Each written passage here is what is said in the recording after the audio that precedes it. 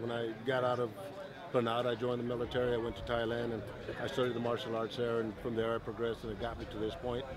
So I know that, when, a boxing program such as this could only do good things for a kid, and when I had my school of kickboxing, our motto is we'll show you how to fight so you don't have to, keep the kids off the streets and drug free and all that. And I think that's our main focus here. Buck with the Merced County Sheriff has done a tremendous job in putting this together, and I'm overwhelmed, and I'm just glad to be back in Planada.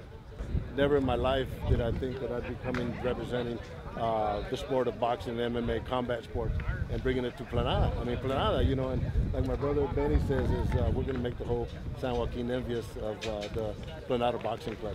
This is a new crop of people that are coming into Planada, obviously, but I think education is key to everything. And if we could educate them through this sport, you get a whole lot of guys that could fight. Maybe these guys that think they could fight won't be fighting as much because you just don't know what's going to happen, but I think just the confidence builder of these guys, bring them into the gym, let them train, let them learn how to be a fighter. And once you learn how to be a fighter, then you don't have to go out there and prove yourself, and it gives them a direction.